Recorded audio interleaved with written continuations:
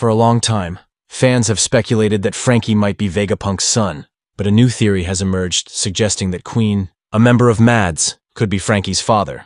Let's dive into this intriguing story. As you may know, the Viver cards for the characters from the Wano arc have been released, and one of them has dropped a bombshell. Queen's Viver card reveals that Kaido's Calamity abandoned a 10-year-old son, which has sparked this new theory. According to Queen's timeline, he joined Mads 39 years ago, had a son 36 years ago, and abandoned him 26 years ago when he joined Kaido's crew. This coincides with Franky's backstory, where he was abandoned at 10 years old, as seen in Tom's flashback in Water 7. What's more, Queen and Franky share some striking similarities. Both modify their bodies and have a passion for dancing, with similar mannerisms. Some fans have even pointed out that the covers of volumes 39 and 93, where Franky and Queen were introduced, respectively, bear a striking resemblance, with both characters in the middle, arms raised, and Luffy and Zoro below them.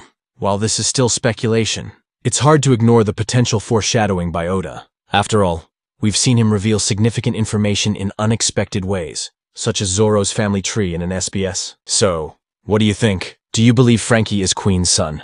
Or is this just a coincidence? Share your thoughts in the comments below.